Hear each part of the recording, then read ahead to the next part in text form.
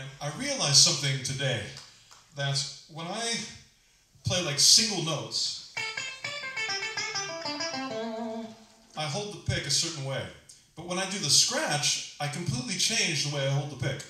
So for normal soloing, I use one finger and the thumb, and I hold the pick in between there.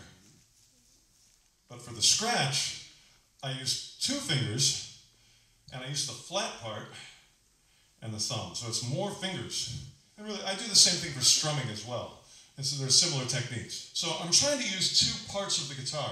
The higher strings for the more trebly kind of sound, and the lower strings for a little bassier sound.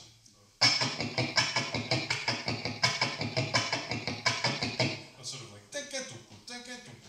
very much of a drum kind of lick.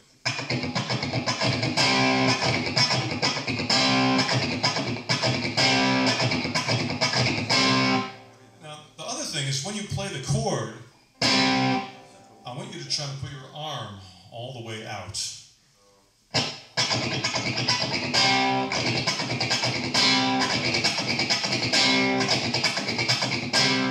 It just rocks more when you put it all the way out.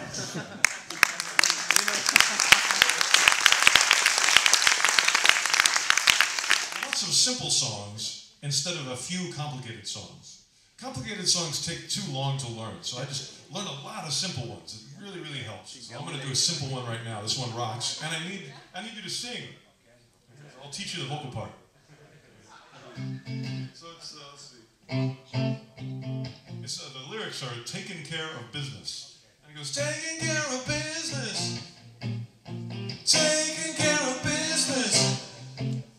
Taking care of business. Taking care of business. You can do it too. Taking care of business. Taking care of business. Everybody. Taking care of business.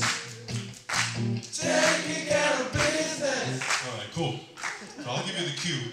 Crank him up because I'm not going to sing it. I'm going to do